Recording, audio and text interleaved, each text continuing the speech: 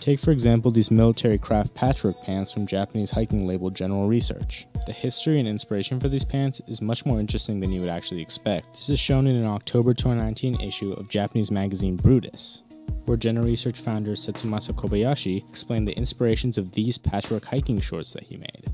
Do these shorts look familiar? Yes, that's because they're actually the inspiration for these pants and Setsumasa's personal pair that he repairs every single year. The inspiration for these shorts were the patchwork shorts of fishermen and of Grateful Dead show attendees. At these shows, he would see deadheads patching up the holes in their shorts with different colors and different materials. This inspired him to make his own pair of shorts, patching up the holes every single season with different materials like corduroy or chino, and eventually debuting these shorts in 2000 for his label General Research. He eventually debuted these pants version of those shorts in 2004's Flower and Sunshine Days collection. And if you follow him on Instagram, you can occasionally see him post that original pair of shorts